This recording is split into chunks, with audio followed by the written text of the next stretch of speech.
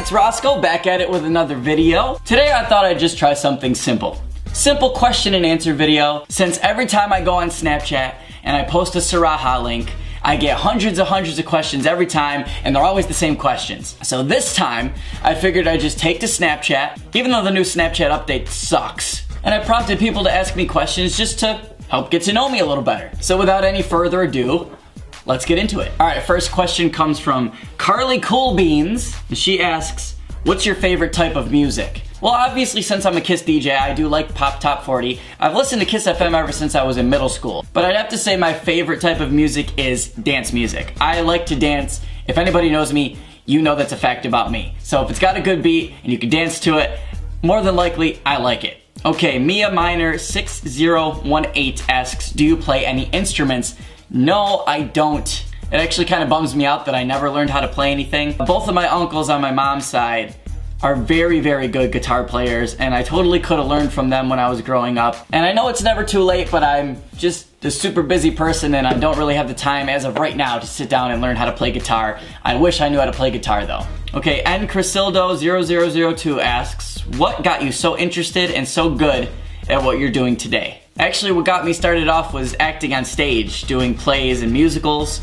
I fell in love with performing in high school, and I kept doing it when I was in college, and then when I finally got to Alfred State, they had a student-run radio station, and I kind of just jumped on board with that for fun. And the more I did it, the more I really liked it.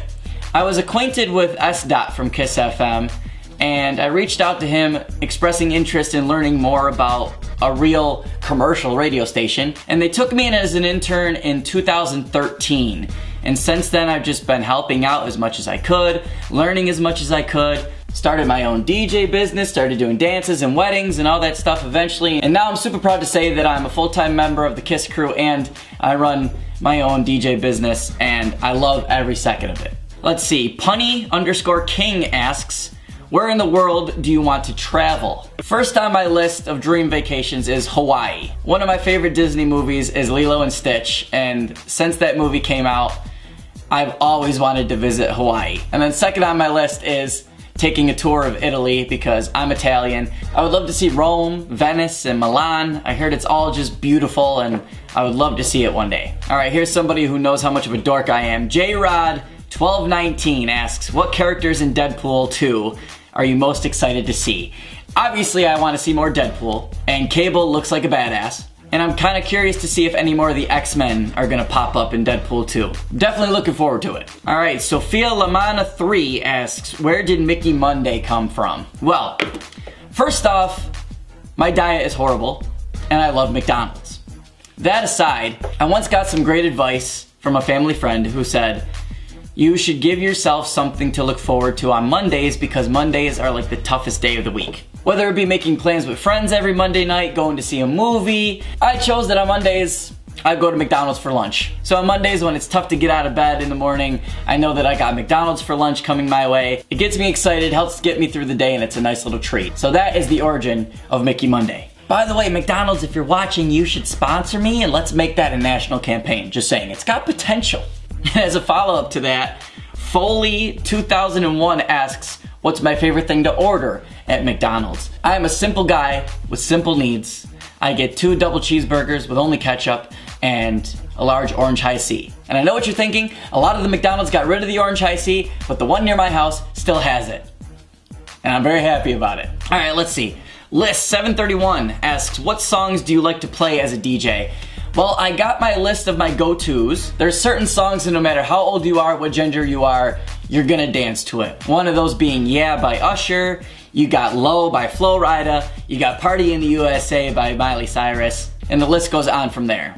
Okay, Cam Pratt 12 asks, what inspired you to become a DJ? Well, I went into kind of how I fell into it earlier, but one thing that's kept me going is that it's a job that makes people happy. One thing that always puts a smile on my face is that after a wedding or after a dance or party, when some of the kids or the guests come up to me and say, that was the best dance we've ever had, or we had a blast, we're gonna remember this wedding forever. And I know I'm not curing cancer or solving world hunger, but I feel like my job does make a difference because I help people get out of their shells and forget about their day-to-day worries for a couple hours and just allow people to have fun. And that's what keeps me going through my busy schedule, and why I'm so addicted to it is because I get to help create memories for people, and that's super rewarding.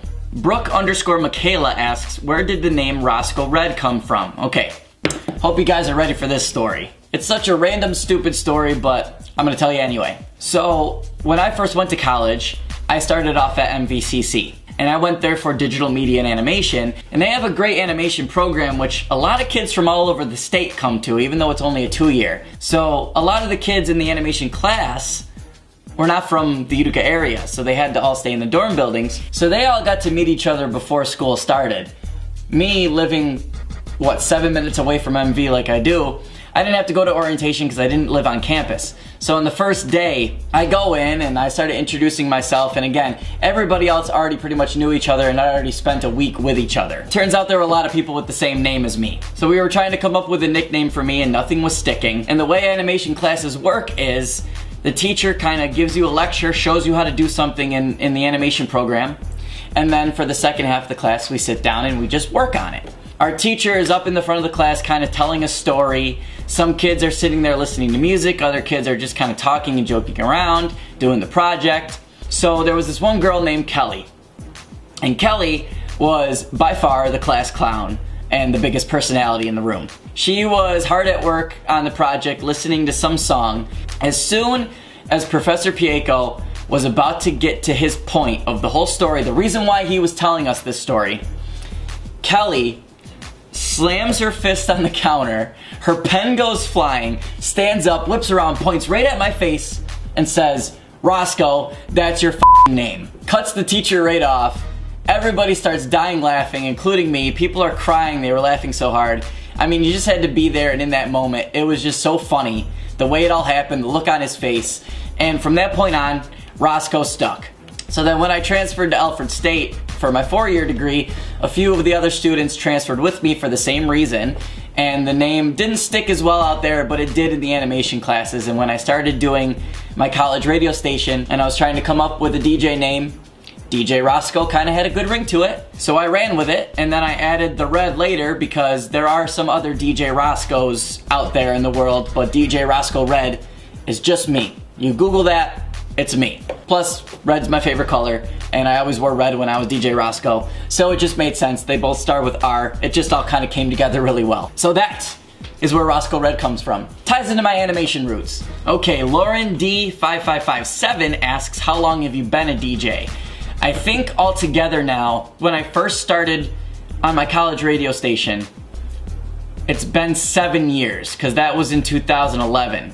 But I've only had my Roscoe Red business for 3 years now. So it really hasn't been that long, and I'm still pretty new at it, so I just gotta say thank you for all your guys' support so far. It's been a great ride, and I can't wait to see where it goes from here. Jackfish05 asks, what do you do in your free time? Well, a lot of my free time goes towards these videos. I watch a lot of TV and Netflix.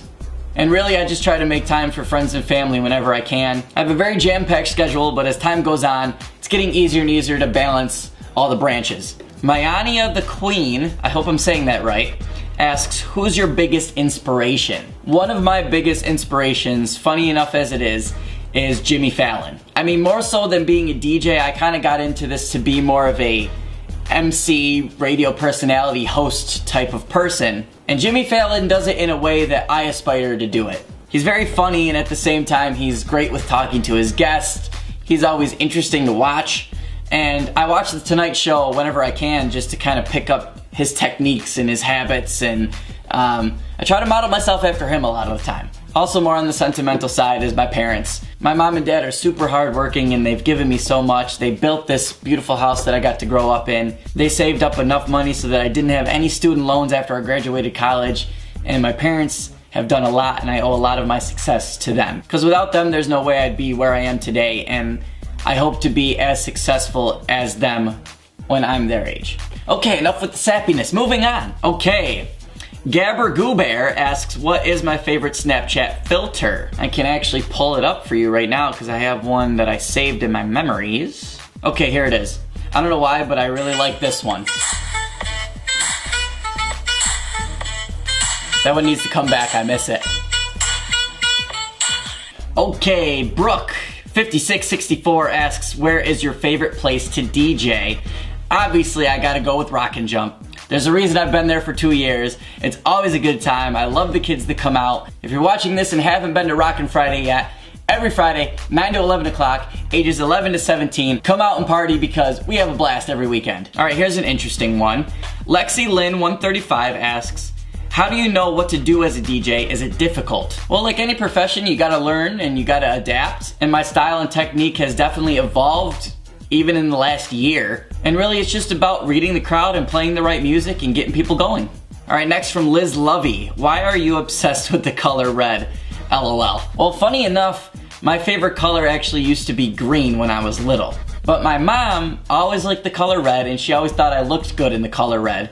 So she would buy me red clothes, and eventually I started to really warm up to the color red and started liking it myself. So then when I started liking it, then my mom just went nuts and bought me a lot of red clothes and just read everything. Anything that was available in the color red, that's what she would get me. You should have seen my college dorm room. It was like a red explosion. So you can blame it a lot on my mom, but also it's just a part of who I am now, funny enough, a color. Well, I realized I kind of just pigeonholed myself for the rest of my life.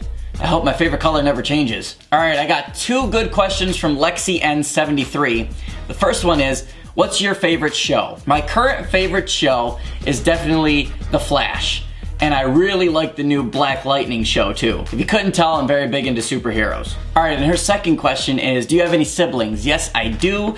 I have an older brother and an older sister. They are my half brother and sister. They have a different mother than I do. My brother's name is Eddie, and he is 46. And my sister's name is Shelly, and she is 45. And a lot of you probably know of my nephew Nico. He is 8 years old, and he is my brother's son. All right, we got Grace_Dino. How many pets have you had in your entire life? Right now I have 2 dogs and a cat. I'm sure everybody who's watched Vlogmas knows about Sammy, Cooper, and Rocco. Oh, Mom, perfect timing. How many pets have I had? When you were born, we had Sasha. Sasha and Max. The cat, and we had the black lab, which is Max. And then we got Maggie the cat, and we got Bibi. Bibi and Sadie. And then we got Sadie. So that's 5, and now we're with Rocco, Cooper, and Sammy. Yes. So that's 8. 8? Do we count the birds? Oh, and we had 2 birds. Buddy and Elvis. So Elvis 10. and Buddy. No birds anymore though. So 10 pets total. Okay, and last but not least, Pachulo asks, what is your guilty pleasure song? No shame, anything from High School Musical. One Direction, Backstreet Boys.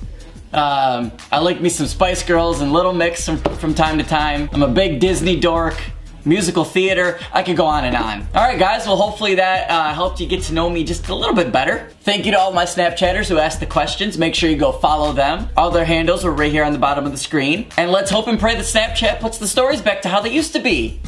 Well, until next time, guys, it's Roscoe Red. Make sure you hit me up on all social media, Facebook, Instagram, Snapchat. It's all at DJ Roscoe Red. And if you're watching this on YouTube, make sure you smash that subscribe button. Wow, I'm a real YouTuber now, aren't I? All right, guys, see you in the next video. Roscoe Red, signing off.